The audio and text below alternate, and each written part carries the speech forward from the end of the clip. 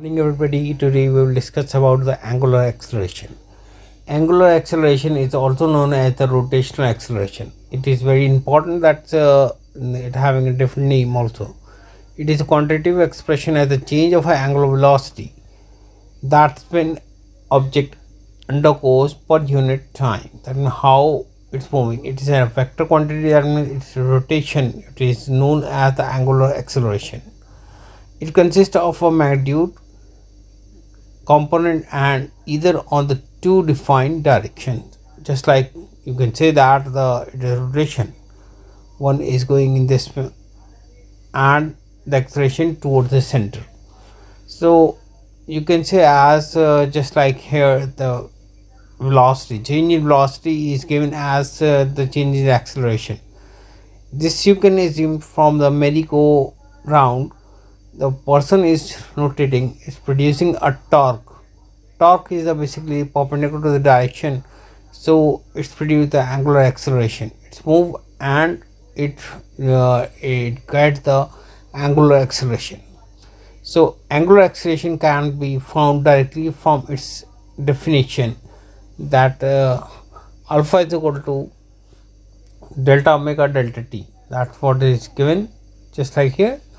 And alpha is delta omega. Omega means change in velocity in time per unit time. That is the final velocity minus the initial velocity in per unit time. That's called I suppose there is some mistake. Suppose that angular acceleration, that means omega. This is should be divided the rate of a change of the similar manner, that's omega upon delta t.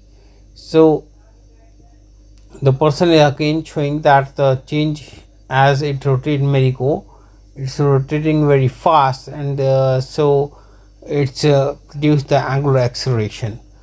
By the spinning with the hands, it shows that the angular acceleration, how the movement is merry-go goes round, and the two type of acceleration, that's the angular acceleration and the central acceleration.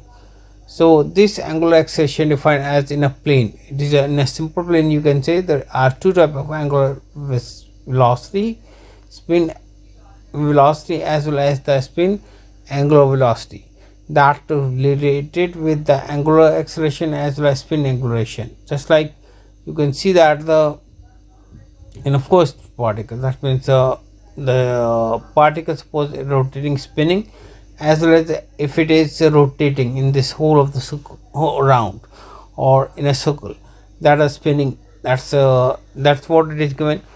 For angular spinning velocity produce the spinning angular acceleration, and orbital will produce the orbital spin angular acceleration. This both it is given. Here you can see that the change of acceleration, alpha is alpha is given angular acceleration. It may be positive, it may be negative. If it is continuously increase, the velocity is continuously increasing, then the angular acceleration is positive, while if it is decreased with the time, then it is a negative acceleration it's produced. So this is the direction it is representing.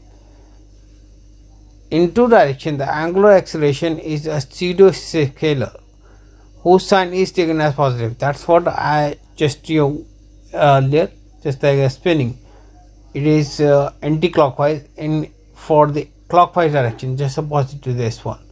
Then it is negative. That's opposite to the clockwise, just like opposite clockwise means anti-clockwise direction. If it is more rotating, then it is called as positive, what it is given. And if the angular acceleration increase counterwise or decrease in clockwise, it is taken as negative. If the angular acceleration continuously decrease in clockwise or decrease in counterwise, that what it's meaning. If the alpha is decreasing, that means decreasing, then it is called as negative, this one. And if it is increasing, then alpha is positive. That means if the final velocity is less than that of initial velocity, then it is a positive one. and if it is and the final velocity is lesser, angular velocity is lesser than that of a final and then the initial one, then it is negative angular acceleration it is showing. So here the again the spinning is showing. This is how the angular acceleration taking place. So whence the angular acceleration of the rotating body is maybe 0, then the torque acting is also 0. Just like if the acceleration becomes 0, in that case the force, angular torque we call. Torque is basically force into the perpendicular distance. Force when you're applying, then suppose it is applying with the yellow color, it is showing, and the radius we can say as then it is called as they are become as 0. Then the angular acceleration, if the torque is 0 then the acceleration is 0, or if the acceleration is 0 vice versa, that means the torque is 0. So this we can examine. It can also the torque it is showing just like moving in a bicycle. The continuous, if it is applying the force, then force to the perpendicular distance, that is the torque. So torque is decreasing, or it decrease the speed, or it increase the speed if it is move in the same direction as that the motion is moving. आज हम angular acceleration के बारे में पढ़ेंगे. ये angular acceleration क्या होता है? एंगुलर एक्सेलरेशन जो होता है रोटेशनल एक्सेलरेशन होता है, और ये quantitatively change in angular velocity होता है. जैसे ये एंगुलर वेलोसिटी घूम रहा है, ये एंटी क्लॉकवाइज घूम रहा है, तो इसे जो है अगर कंटिन्यूसली इंक्रीज करें तो इसे हम बोलेंगे तो हम बोलेंगे एंगुलर एक्सेलरेशन कंटिन्यूसली इंक्रीज हो रहा है. और अगर वो फाइनल वेलोसिटी डिक्रीज हो रही है, और डिक्रीज यानी कम हो रही है, जो कि पहले से कम हो गई है, तो ये नेगेटिव आपका एक्सेलरेशन रहेगा, एंगुलर एक्सेलरेशन. तो इसे कैसे कह सकते हैं आप? इसे ये कह सकते हैं द चेंज. देखिए angular velocity upon angular time is basically known as the alpha angular acceleration. ये आपको ध्यान रखना है. तो यही वो चीज़ दिखाई दे रही है. It is a vector quantity. Vector quantity होती है. वेक्टर क्वांटिटी क्या होती है? जिसमें अंदर डायरेक्शन और डायरेक्शन के साथ उसका एम्पलीट्यूड होता है. एम्पलीट्यूड यानी कि एक नंबर होता है. ये डिक्रीज होता है तो डायरेक्शन में, इंक्रीज या डिक्रीज में. यहाँ दिखाई दे ही रहा है आपको, जैसे वेलोसिटी अगर कंटिन्यूसली इंक्रीज करते रोटेट करते तो एंगुलर एक्सेलरेशन लगेगा, और अगर उसे डिक्रीज करे तो डिक्रीज में यानी घटेगी तो एंगुलर एक्सेलरेशन उसे घटाएगा. रिटार्डेशन जैसे कह सकते हैं, एंगुलर रिटार्डेशन. तो यहाँ मेरी कोड एक, जैसे आपने देखा होगा बच्चा है अगर यहाँ से दौड़ रहा है तो जहाँ से वो फोर्स लगाई, उसने यहाँ से फोर्स लगाई तो ये टॉर्क लगा, और टॉर्क लगते ही, टॉर्क क्या होता है बेसिकली, जहाँ से आप साइड से, जहाँ से एज हिंज है, हिंज यानी कि जहाँ से जुड़ा है वहाँ तक जो फोर्स लगाता है परपेंडिकुलर डिस्टेंस, उसे लगाया आपने तो टॉर्क उसे कहते हैं. जैसे जैसे टॉर्क लगाएंगे वैसे वैसे उसका एक्सेलरेशन बढ़ता जाएगा, और जैसे जैसे टॉर्क घटाएंगे एक्सेलरेशन डिक्रीज होता चले जाएगा. ठीक है. तो एंगुलर एक्सेलरेशन की जो डेफिनेशन है यहाँ थोड़ा सा गड़बड़ी दे रखा है अल्फ़ा, क्योंकि इसमें जो है ये वर्ड की फाइल तो बनती नहीं है, तो इसमें कई बार चीज़ें नहीं आती. तो alpha is equal to delta omega upon delta, यानी इसमें डेल्टा अपॉन है तो डेल्टा टी, ये याद रखना है. एंगुलर एक्सेलरेशन मीन्स ये upon, because the final एंगुलराइजेशन and the time is given, तो आपको मालूम होता है. यहाँ आप देख ही रहे हैं एक आदमी खड़ा हुआ जो है एंगुलर एक्सेलरेशन घुमा रहा है.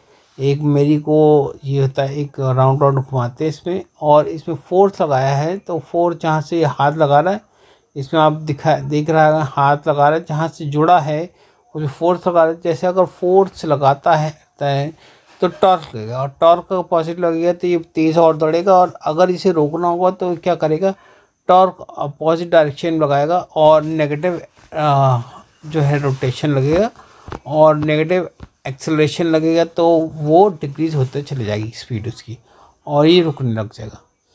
तो एंगुलर एक्सेलरेशन जो है वो डिक्रीज एक प्लेन में लगता है, ये डिक्रीज भी होता है, इंक्रीज भी होता है. डिपेंड करता है कि एंगुलर एक्सेलरेशन डिक्रीज हो रही है कि डिक्रीज यानी कम हो रही है कि ज़्यादा हो रही है, ये ध्यान रखना होता है. ये भी आप दो तरीके के कह सकते हैं, एक angular acceleration, the spin angular acceleration.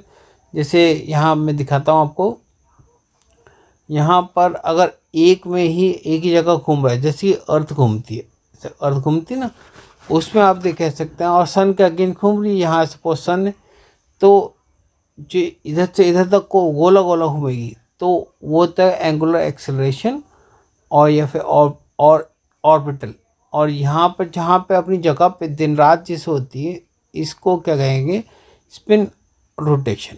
तो ये आपका इसी जैसे इन्होंने दिखाया कि दो तरीके एंगुलर एक्सेलरेशन होता है, एक तो स्पिन एंगुलर एक्सेलरेशन, एक ऑर्बिटल एंगुलर एक्सेलरेशन, ये दो तरीके होते हैं। ठीक है, इसमें आप देख ही सकते हैं यहाँ पर the two direction angular acceleration is pseudo scalar. Pseudo scalar होती है, पॉजिटिव भी होती है, नेगेटिव भी होती है। ज़्यादातर हम क्या करते हैं, जो क्लॉक वाइज, जैसे क्लॉक वाइज में नहीं, क्लॉक जैसे चलती है, क्लॉक यानी घड़ी के, इसके अपोजिट डायरेक्शन में जैसे चलेगा तो ये क्या कहेंगे, इसे पॉजिटिव कहेंगे, और इसे बोलेंगे कि पॉजिटिव है। तो एंगुलर एक्सेलरेशन इंक्रीज काउंटरवाइज कर इंक्रीज करेगा, ये डिक्रीज करेगा जब आप उसे क्लॉकवाइज में लेंगे। और क्लॉकवाइज में लेंगे तो जो क्लॉकवाइज जैसे क्लॉक चल रही है, जैसे क्लॉक चल रही है तो लेंगे तो क्या करेगा, ये डिक्रीज करेगा। ये आपको ध्यान रखना है। ये माना जाता है कि एंटी क्लॉकवाइज में वो इंक्रीज करेगा, क्लॉकवाइज में जब लगाएंगे तो फिर डिक्रीज होगा।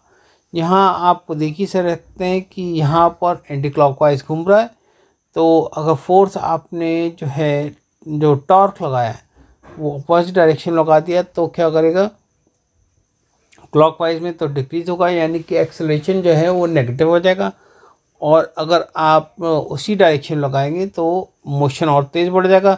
तो इस तरह की मोशन को हम जो है पॉजिटिव एंगुलर एक्सेलरेशन कहते हैं। ठीक है, और ये angular acceleration of rotating body zero भी हो सकता है, जैसे कि यहाँ टायर दिखाया, टायर पे आपने फोर्स लगाया और इसे रोक दिया, तो ये टॉर्क लगा आपने, तो ज़ीरो भी बता सकते हैं।